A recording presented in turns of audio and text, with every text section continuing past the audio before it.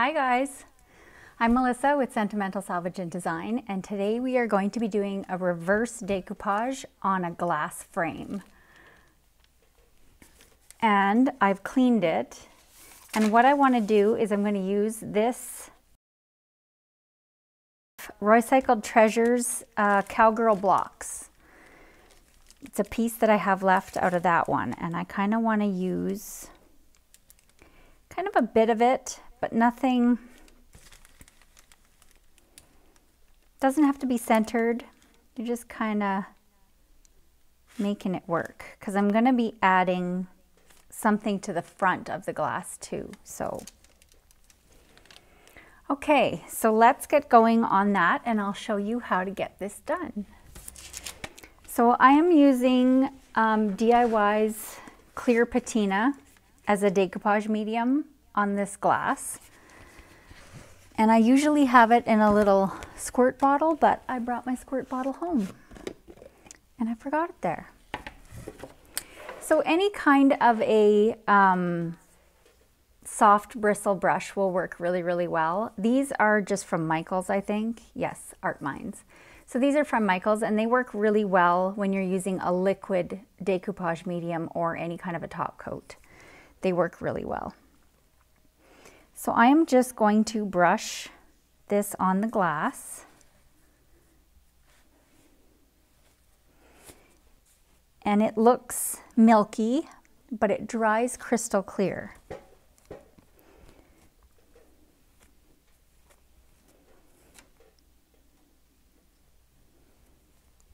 So you don't have any worries about it adding color.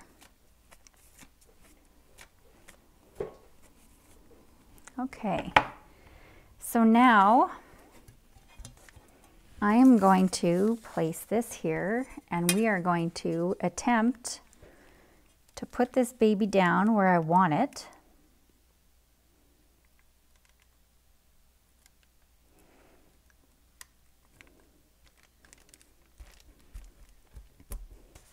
There is another way you can do that, and I'll show you on another video. I just want to get that on there.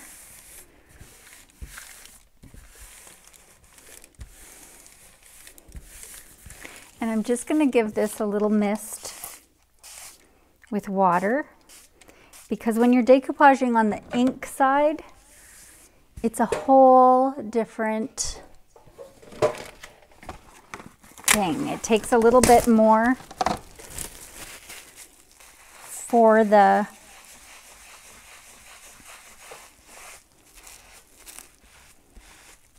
decoupage medium to get through that ink, to get to the paper so that it adheres properly. Give it a little bit more of a mist of water.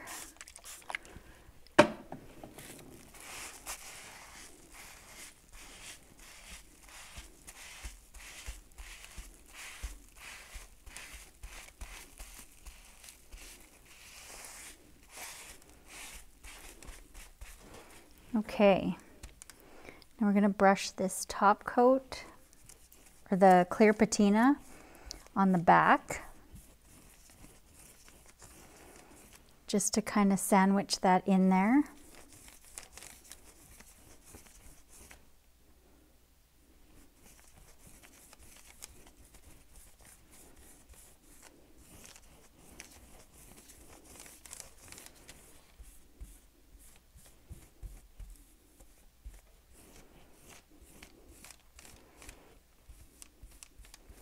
Okay.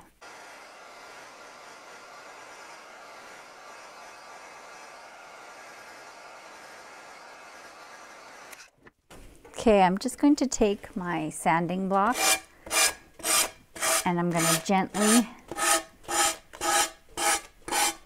sand down on those edges to cut my paper exactly where it needs to be.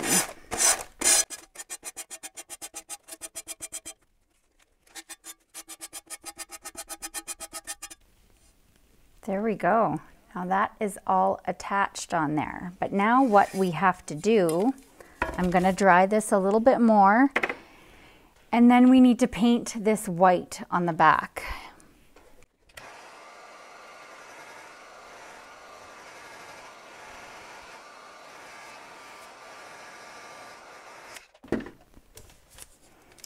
As I was drying, I was thinking that I don't have to paint this white because there's this sheet that will go right behind here, and that gives you that same effect.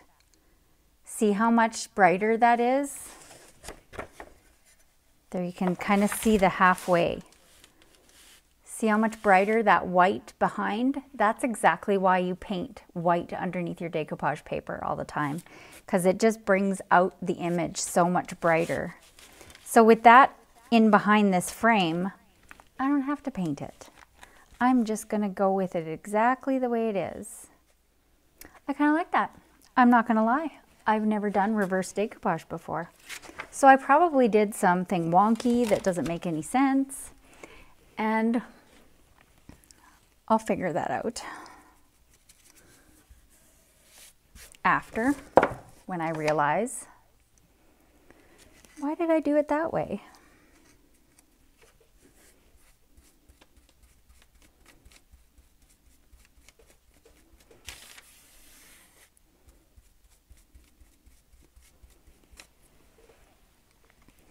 So now what I'm going to do is I wanted to add some of the ephemeral melange flowers on the top, and that's from the new transfer, this one,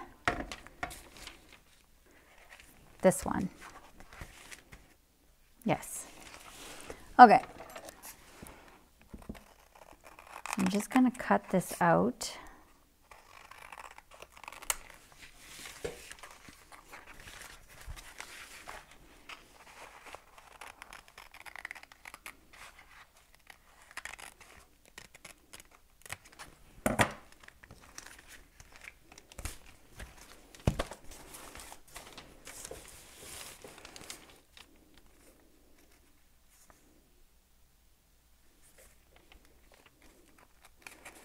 You have to be really careful when planning out a transfer on glass, because once they stick, once you place it down on that glass, it is there. Okay, I don't want these words, so I'm just going to cut them out. There's enough topography on here that I don't need any added from this transfer. I'm going to cut them all off.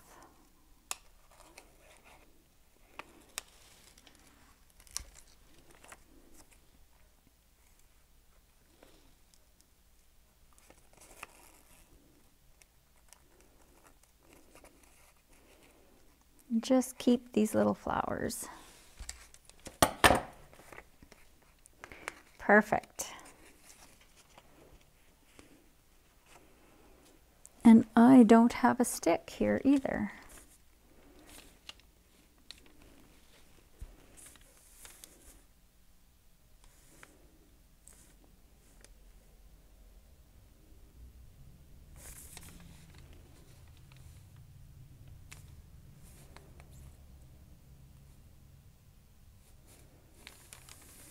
It's always the hardest part, just deciding. I just have to commit.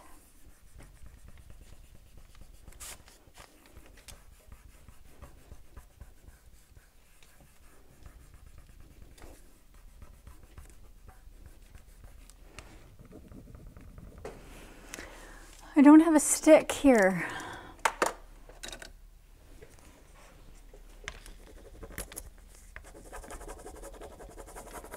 Luckily on glass, it sticks really easy.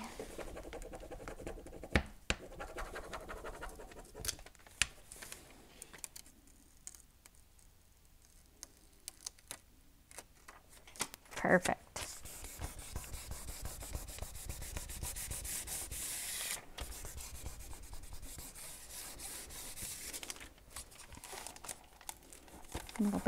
extra. That looks pretty. Let's find another little floral to add, maybe down here. We'll go with this one.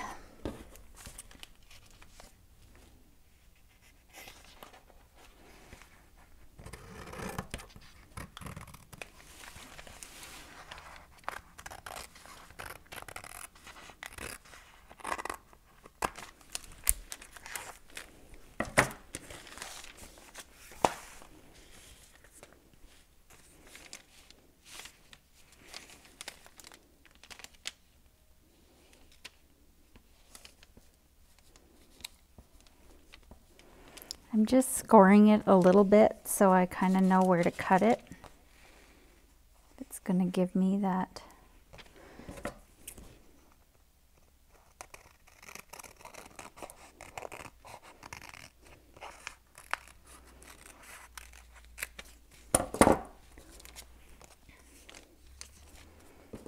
Perfect. Cut off this text.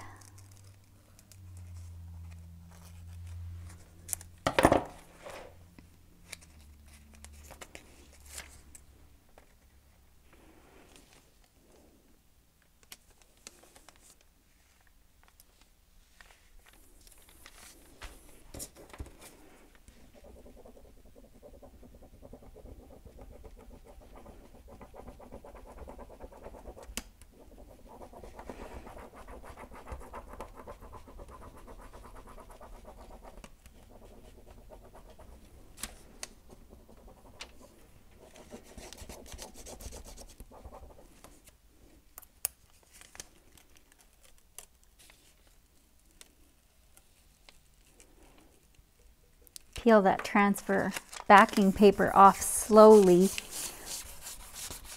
just in case.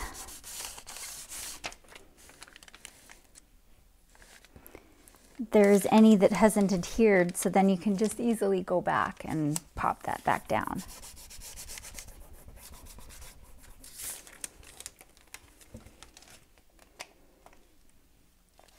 I think that looks really pretty. It gives her some color.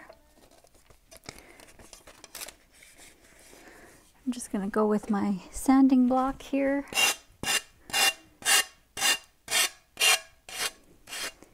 Same trick works for that transfer.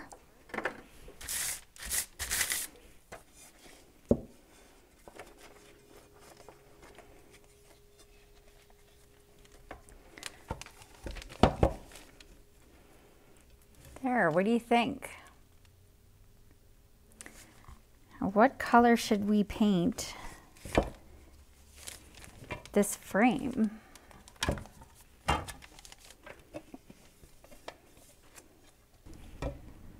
Maybe this enchanted echinacea, and then with a little bit of the rose or the yellow gold. Let's go with that.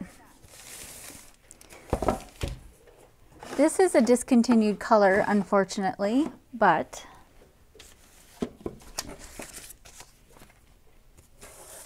I'm not sure if I have any of them left. I might.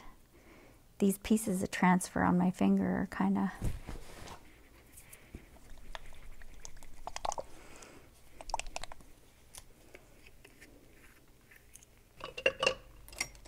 Let's grab a brush. Is this going to fit in there?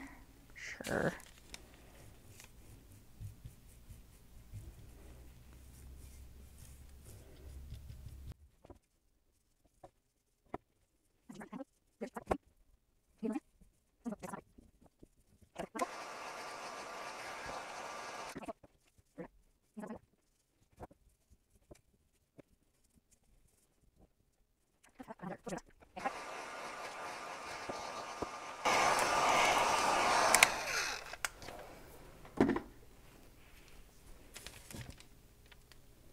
Here we go.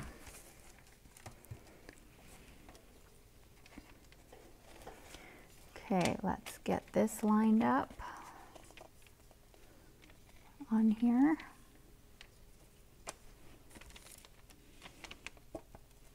Ooh, look how pretty that looks.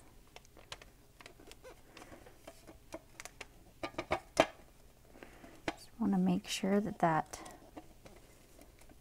line is fairly straight.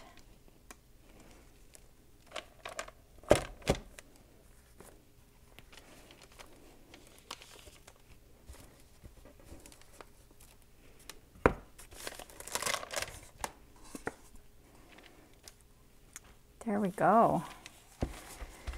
Now I just want to add a little bit to bling, and I think I'm going to use the rose gold. This is Fusion's rose gold metallic. And these little sample pots of these metallics come in super handy.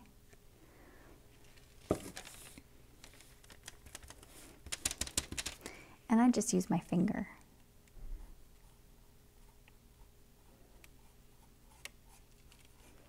I'm just going to rub a little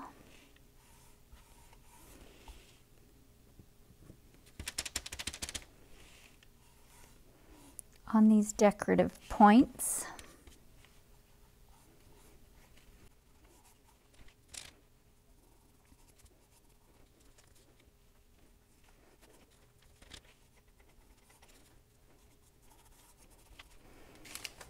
Perfect.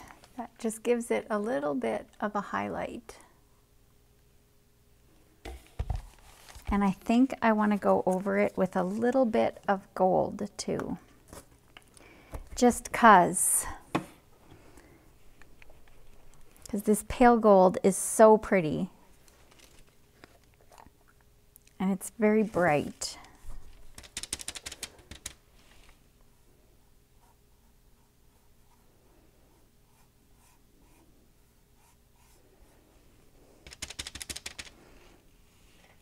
I find it easier to just do this kind of highlight stuff with my finger versus trying to use a brush.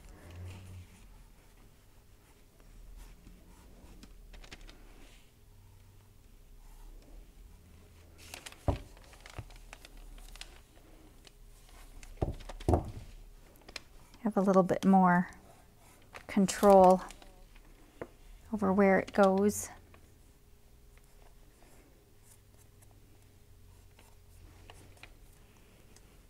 There we go. Popped in my head today when I was hanging out here, and I thought I'd give it a try. And I just had this idea to kind of do one of these layering projects with one of these little frames. It's just very pretty. Okay guys, that is everything for today, and I hope this inspired you, and have a great day. Thank you.